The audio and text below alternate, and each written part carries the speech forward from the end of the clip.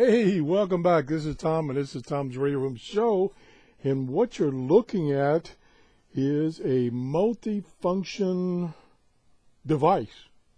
It was sent to me for review, and I'm going to take a look at it here. It has a lot of features. It has an FM radio. It plays MP3 files either through, let me zoom out here a little bit, either through one of these big old zip drives, thumb drives, whatever you want to call these darn things, or one of these little, and I don't have this one loaded with anything, one of these little TF drives. Plugs in the bottom here. So it can play MP3 files from both sources, has an FM radio. Did I already say you had an FM radio? Well, it's got an FM radio. It has record capability either off of the built-in radio or off of a, well, it's not obvious where it is, but there's supposed to be a microphone right here someplace. Maybe it's down in this hole. This is, and you got to be careful because I don't like these things, and I usually cut them off. Well, this doubles as the FM antenna, so you don't want to cut this off. Otherwise, probably won't receive very well. What else does it do? Oh, it's a power bank. So I'll show you the battery in a minute. You can use it to charge your cell phone, maybe one time. That'd be about it. It does not have a light. Making sure. Okay, it does not have a light. Some of these have lights. This one does not have a light. It has a earphone jack, and there's a micro USB port, and then there's a full-size USB port. This one's used for a couple of things. It's used for charging the battery internally. It's used for connecting this to your computer to use this as your speaker computer, believe it or not. And let me see. Let's look. I'm going to break a habit. I'm going to look at the instructions. And it says that that port is used for also download. Now, I haven't figured out kind of what that is because I tried to connect to my PC and put in this little drive here, chip, whatever you call it, and load it that way. I couldn't get that to work, but that could be me. I have to experiment some more with that. It has this little LED screen that tells you what mode it's in. Right now it's in PAUS mode, meaning pause. And it also, if you're in the radio mode, it'll show you the frequency. And it's Bluetooth. It's a Bluetooth speaker also, and I'm going to attempt to show you that feature because that's probably what I would use this for, and I'll show you why in a few minutes. So the control buttons are on the top here. Unfortunately, the lettering is just embossed, so it's white on white, so it's kind of hard for me to read, but there's not that many buttons, and you will quickly get used to what button does what.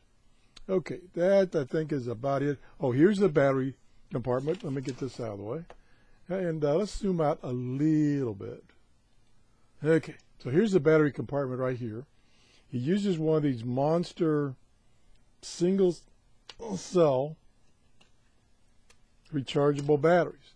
There's one of those 3.7 lithium ion battery. This one is 2,200 milliamp hours, and I didn't like these at first, but I'm kind of gotten used to them because so many companies are going to them.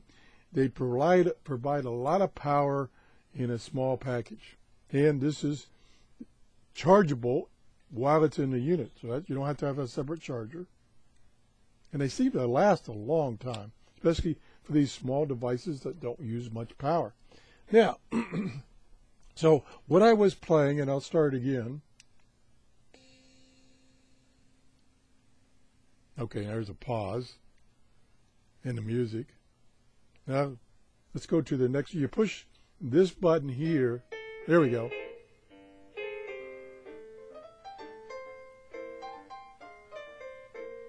The audio is darn good. Now look how small this thing is. It fits in my hand. That's how small it is. But the audio from this thing is pretty darn good and pretty loud. What else was I going to say? I don't know. Well, it doesn't matter. Okay. Now, the dilemma I have, and we set this aside for a second, and we'll zoom out. Whoop. Zoom out. O-U-T, out. Okay, so here is my little Amazon Fire. And by the way, this comes from Amazon. It sells for $16.95. It's called the Rolton E300. And it comes in various colors. This is, although it may not show up on my camera very well, this is actually purple. Okay. This is my little Amazon Fire that somebody gave me. And the one drawback it has, like many tablets, it's not the only one that has this drawback, is the speakers are on the back. This has one speaker right here on the back. And typically, you've got that set up so that that speaker, oh my God, I just saw myself in there. Oh, geez. Sorry about that. I should have warned you about that. See if I can keep myself out of the picture there. Number one, these don't have very loud audio, and typically you're using it like this, or you've got it laid down or something like that. So the speaker gets covered up so you don't hear the speaker. Now, what I do, I bought this case for it. This is a nice little case, and if I fold it just right, kind of like that, let me show you a side view. If I fold it like this, then that makes a little acoustic chamber, which helps get the audio out. But invariably it gets tapped and it falls flat, and then I can't hear anything. So when I got this, I thought, wait a minute, I can get these two devices to connect up via Bluetooth, and then I have this for my speaker. I can set it next to it, or I can set it someplace even closer to me, or put it in my lap for that matter, and I'll be able to hear what's going on. So we're going to attempt to do that. God, look at all the fingerprints. These things, these glossy finishes on these displays really show the fingerprints. Okay, so let's turn this on. I hope this works. I did it before. Oh, okay, I've turned this all. Okay, now it's coming on, and we can zoom back in a little bit.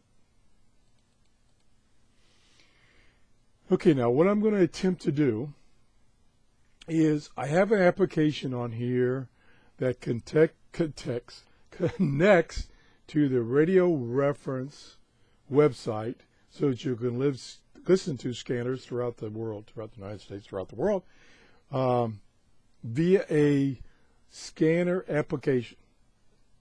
And I like to just have that running in background, but typically with this thing, the way it configures itself, I can't hear it.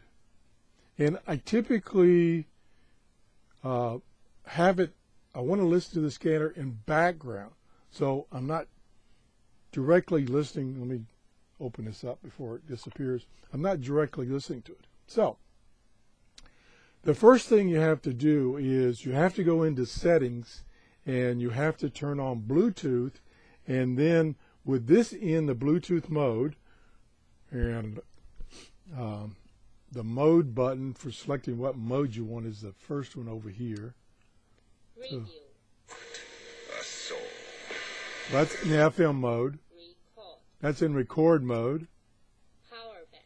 That's in the power bank mode if you want to use this to charge your cell phone. Now it's in Bluetooth. Device to connect. Connected successfully. Okay, what she said, and I apologize for the audio. The audio on this thing is much better. It's that it's being recorded through my noise canceling headphones. So number one, it's quite a ways away from the device, and number two, that headphones is made for recording the human voice, not music. So this doesn't sound as good on my recording as it does live. So anyway, it did connect. And like I was saying was, you have to go in here in your device and you have to turn on Bluetooth, and then you turn this on, and then this device, the Fire, in this case the tablet, will see that Bluetooth device, and you click on that and say connect. You do that once and then it's set up, unless you change to a different Bluetooth device. So right now these two devices should be talking to each other. So the audio out of my tablet should now be coming out of the speaker. So let me go to this application, go down here and find it. It's down on the bottom here, which is let me zoom in temporarily, which is the scanner radio application. So I'll click on that, and I'll click on Pinellas County. That's where I'm at. Sorry you can't see that. There we go. So now it's listening to a radio that someone has put on this network, and this particular radio is monitoring the Pinellas County Fire and EMS. Now that one, okay, I just heard it. Heard a beep. That one's not very active, especially this time of the morning. So let me go back. Budget 41, truck 41, motor vehicle collision. Missouri Avenue North, Commerce Drive South, with 343A, fire deck Bravo. Okay, so the sound is now coming out of this device versus the tablet, and I can hear it loud and clear, and I don't even want to have the volume set to. Let me see what I got the volume set to.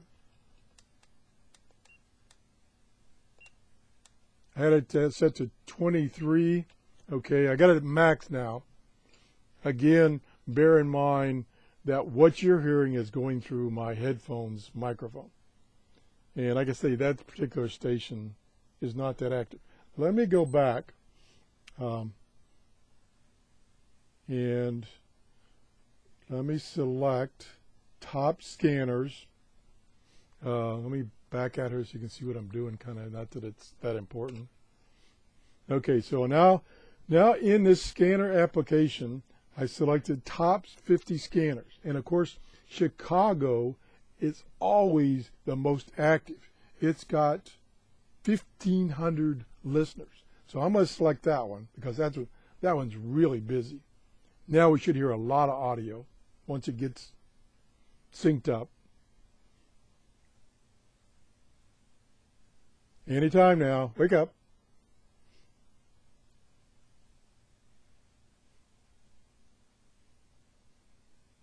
Well, come on, Chicago. I just told my viewers that you were busy.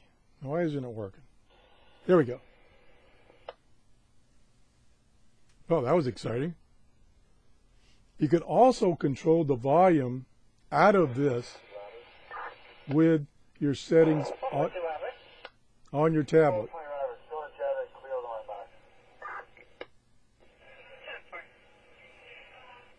Now, let me see if I can do this for grins. So far, I've been pretty lucky. So you can hear, maybe, that the audio is now coming out of September 2016, Zone 13, KXC 838. This guy right here. And I can turn the volume down here. I can turn the volume down. 20, Robert. There. So I'm still controlling the volume on the tablet, and I'm also controlling the volume on this speaker. Now, let me see if I can go back to the tablet.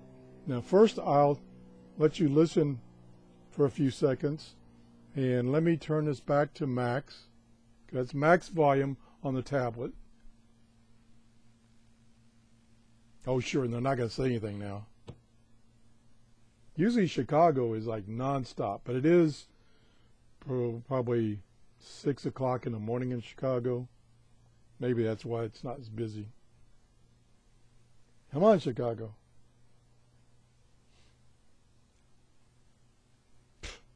Wouldn't you know it?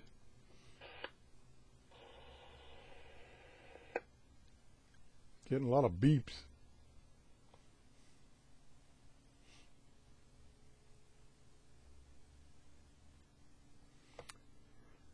Oh, joy. Well, anyway, what I was going to show you is I was going to show you the audio coming from the tablet via Bluetooth to the speaker, how it sounded, and then I was going to turn the Bluetooth connection off, and then you would just hear it from the tablet.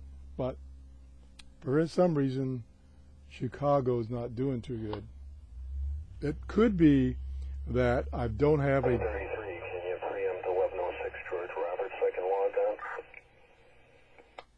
Okay. Okay, that's going to the Bluetooth speaker. So I'm going to turn this off.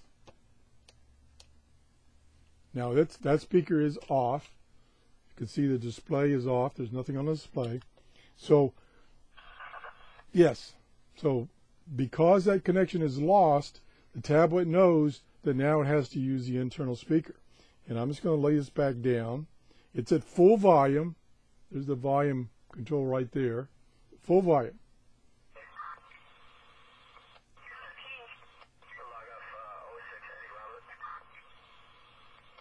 Okay, it's not doing too bad. And if I turn this over, close it up, turn it over, there's the speaker right there.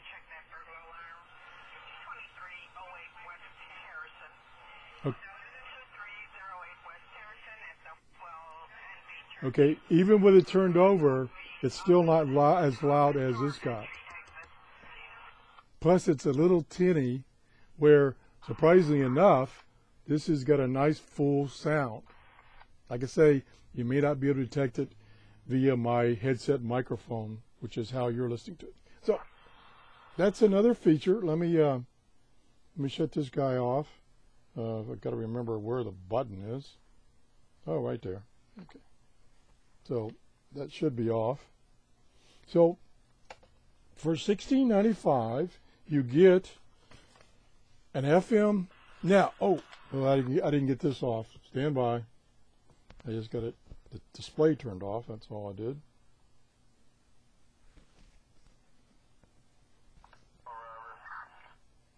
Stop. Okay, I got that stopped. Okay. What this does is it has the FM radio. Now, let me tell you a little bit about the FM radio, and I don't want to show it to you because there's a big chance that there's music playing that's copyrighted, and I can't record that. So I'll just talk about it. So the first thing you do when you go to the FM radio mode is you hold down